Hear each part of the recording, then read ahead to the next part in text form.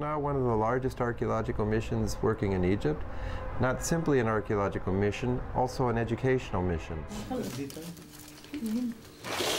A burgeoning effort to train Egyptian archaeologists through AERA's Field School program is on its 5th grant from USAID and may eventually be AERA's strongest legacy.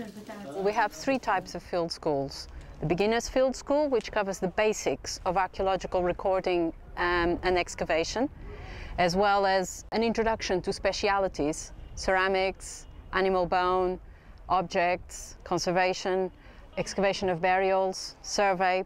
Then we have a second year where each group specializes on a very, very specific skill. And this is what we're teaching now. And my group is specializing in survey, which is highly technical and sophisticated technique. They're using total station, which is a theodolite, electronic theodolite. They have to download the points into a computer, do printouts. But at the same time, we're trying to teach them low tech by simply stringing out tapes, taking offset measurements, leveling the tape with line level, and using plumb bobs. So very simple tools for hopefully a very accurate result. This is a thing that's very important about our field school for me, is that something I value very highly about the field school program, we're teaching critical thinking.